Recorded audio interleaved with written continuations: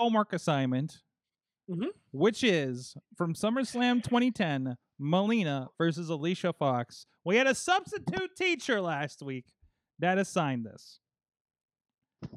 I watched this match, and I watched a little bit of it because the main event was the Nexus 7-on-7 match.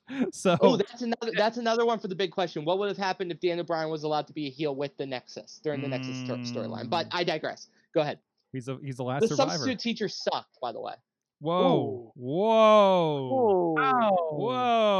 By the way, this is the point where I'm going to just point out Tina's comment. Tony's dying on multiple petty hills tonight. You are absolutely right, Tina. I am dying on every petty hill the size of a molehill humanly possible because, damn it, I make wrestling better just by listening to my voice. Wow. He rips right through the Mayhem show, just like John Cena should have ripped through the roster after CM Punk got the belt. Exactly. Yeah. Well, we had our assignment.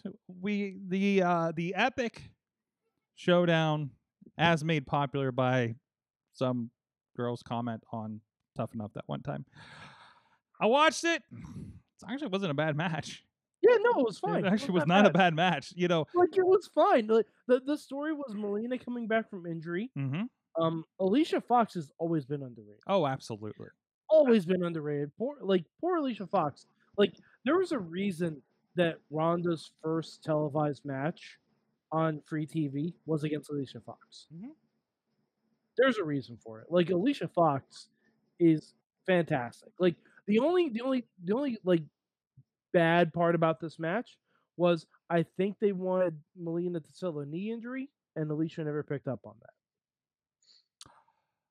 Right, because she started attacking other things, and the commentators kept called her out for it. Alicia completely missed attacking the leg being the target point during the entire match. There was a couple other things. Melina killed Big Bird, apparently